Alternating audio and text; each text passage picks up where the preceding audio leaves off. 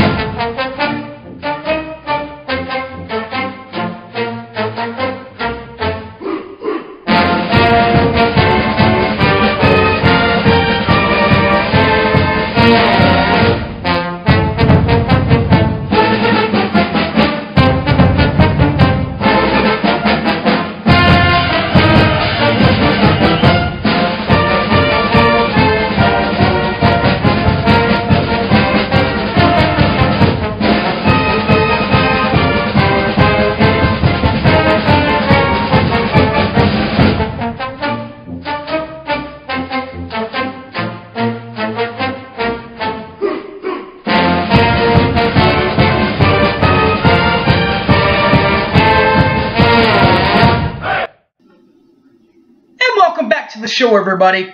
My name's Harry James. This is the preview for the entire season of Oklahoma Sooner football. Season opener this year will be against the Owls of Florida Atlantic, finishing with an overall, as we said, 11-3 record, 8-0 in Conference USA. In the Eastern Division, they won the East also with that 8-0 record. They also beat our old buddy Seth Luttrell and North Texas, beat them twice. Beat them when it counted, though. Most importantly, they're at Florida Atlantic. They played the game at Florida Atlantic, their title game for the Conference USA. Won it 41-17 over the Mean Green of North Texas, which earned them a bowl game at the Baca Baton Bowl in their home stadium, where they just, well, they sent Akron back to Ohio crying. Just like LeBron James did to Toronto, that's exactly what Florida Atlantic did to Ohio, the Akron of Ohio. 50-3, the final there in their bowl game last year, to finish, as we said, with an 11-3 record. Heading the charge for that 11-3 record, the Laner, Lane Kiffin, was the head man this year for the Owls of Florida Atlantic. But you know, even with as good as Lane Kiffin is, you got to have some players if you're going to improve this much to an 8-0 record with Florida Atlantic, right? Well, you do. You have some good players like the passing leader this year and starting quarterback for this season. They graduated their senior quarterback. They also transferred out the other starter from last year. So the third-team guy on the depth chart, which could be the starter this year, that would be DeAndre Johnson. He wears number 14 for the Owls. Didn't play, played sparingly last year because of an injury. But in 2017, of course, as we all know, or most football fans should know, was the signal caller at East Mississippi Junior College. Basically, that's the Alabama of junior colleges. They also have the Netflix show Last Chance U. Follow them around. What would have been, his sophomore year. Did that in that sophomore year. He passed for 2,646 yards, 26 touches, and just a little bit more than a handful, just 6 interceptions on the season. The rushing leader does return, however, from the current team. That is number 5, Devon Singley. 301 carries last year for 1,920 yards and 32 touches for the rushing captain. The second leading rusher on the team, well, that would have been,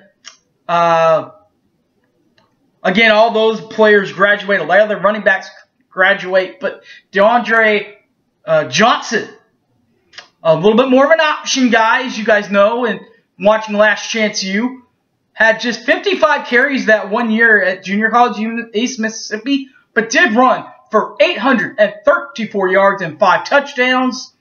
And of course, that was in 2017. Now, getting them to the conference championship game and all that, you got to have some receivers out there for them, right? Well, they do. That would include number 86, Willie Wright. 56 catches for 657 yards and 6 touchdowns for the youngster. The second leading rusher on the team is number 40, Harrison Bryant. Bryant had 32 catches for 108 yards and 5 touches. And you know what, guys? You really don't get back to the hardcore of it. The 8-0 record, the 11-3 record, without some plays, at least some plays, defensively. As Oklahoma fans know, and let's get to that now. Number 2, Aziz Al-Shir, and number 7, Rashard Smith are those two guys returning. Al-Shir, 112 tackles last year, a forced fumble, 0 fumbles recovered, 0 picks, and 0 interceptions, of course, I should say, as a linebacker. Rashard Smith, 99 total tackles, 11 forced fumbles, 0 picks, 0 fumbles, also from the linebackers position. Their head coach, Lane Kiffin. The Kiffer is a 1996 grad from Fresno State. His coaching history is 46-24 in college, with a 65% winning clip. That does not include his time in the NFL. Spent some time with the Raiders in 07 and 08 before that's when he accepted the job to major college football. And trust me, it was a major step to the Tennessee Volunteers, one of the better fan bases. Oklahoma actually went out there a couple years ago. Baker's sophomore year. Great fans out there, by the way. Accepted that position in 2009. And quickly, just as quickly, flew out to LAX in USC in California and into the sun from 2010 to 2013. He was at Southern Cal as their head coach. And 2017 to present, that's last year to this year, has been the head coach for the Florida Atlantic Owls. Postseason record for Mr. Kiffin, 1-2. That is a 33% winning clip, and 0-0 in playoff appearances in the NFL. Does have the division title, won that thing. Of course, as we said, in 2017, that's the only division title. That's the only conference title for the Kiffer and Lane Kiffin. All right, guys. Week 2 preview will be up next week. You don't want to miss that one. Till then, my name's Harry James, guys. Thanks for watching. See y'all next Sunday. And, well, Boomer Sooner, everybody. We're just 3 months away.